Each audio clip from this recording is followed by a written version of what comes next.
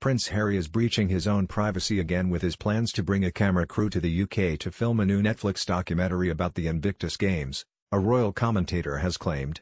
The Duke of Sussex, 36, who is currently living in a £11 million mansion in Montecito, California, announced earlier this year he is making a series for the streaming service which will follow competitors around the world training for the Games at The Hague, called Heart of Invictus. A source said he is due to return to the UK for the documentary in November to visit an army base before meeting the Queen, 95. They told The Express, "Our understanding is that the Duke of Sussex will be accompanied by a small film crew in order to allow the public to see the hard work involved in planning these games." Former royal editor Charles Ray accused the Sussexes of stuffy self-promotion, telling Talk Radio, "Harry is doing this Invictus Games as a G-up for the games, which were cancelled this year because of COVID. It's another example of him and his wife breaching their own privacy again. I can hardly wait, I am sitting here with bated breath, please bring it on. Let me see another load of woke, stuffy nonsense." Last year the couple declared they would now have a zero-engagement policy with 4 British newspapers to maintain their privacy, accusing them of being invasive beyond reason. In the past, Harry is believed to have thrown people out of his friendship group for talking to the press. The Sussexes have since given a tell-all interview to Oprah Winfrey, shortly after Harry joined TV host James Corden for a chat on The Late Late Show, clinched a lucrative four-book deal which will see Harry publish a memoir, and struck a £100 million deal with Netflix. The upcoming documentary Heart of Invictus is said to be part of that deal. The streaming giant said the couple would be producing content that informs but also gives hope, from documentaries and scripted series, to features and children's programming. It will be directed by a British documentary Orlando van Einsiedel, whose team won an Academy Award for their short film The White Helmets and a BAFTA for Virunga, another documentary, set in the Congo's Virunga National Park. Speaking of the filming with Christine Lampard on Lorraine earlier this week, royal expert Russell Meyer said, "Imagine him popping up outside Buckingham Palace with a camera crew. Will we see Harry back with a camera crew in tow outside the palace? You never know.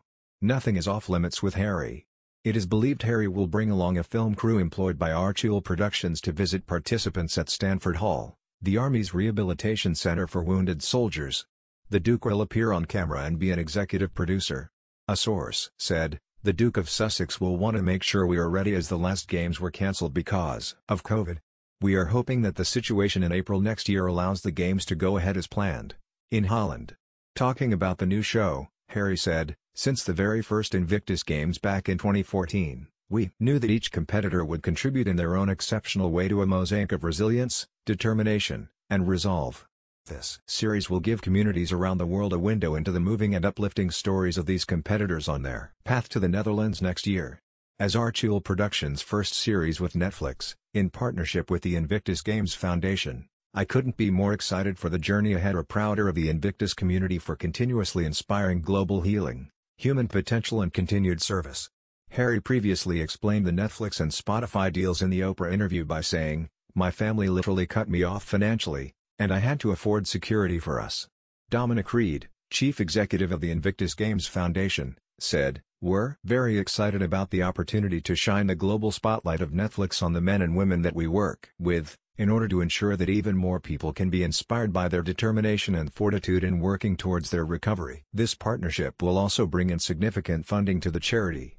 We are extremely grateful to our founding patron for his continued efforts to support the military community, and for making this partnership happen." The Invictus Games is a bi-annual sporting event created by Prince Harry for injured military personnel. Founded in 2014, the sporting event sees wounded, injured or sick armed services personnel and veterans compete in 9 sports including wheelchair basketball, sitting volleyball and indoor rowing.